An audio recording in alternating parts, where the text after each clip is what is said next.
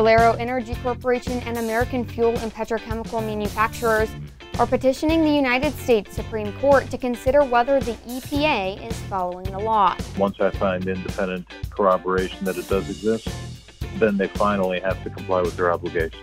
The U.S. exports nearly 50% of major commodity crops like corn, wheat, and soybeans, 70% of fruit and tree nuts, and 25% of pork, which totals over $100 billion worth of goods.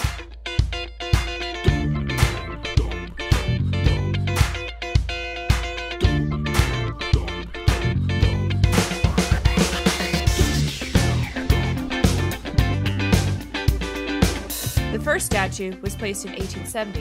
By 1971, all 50 states had contributed at least one statue.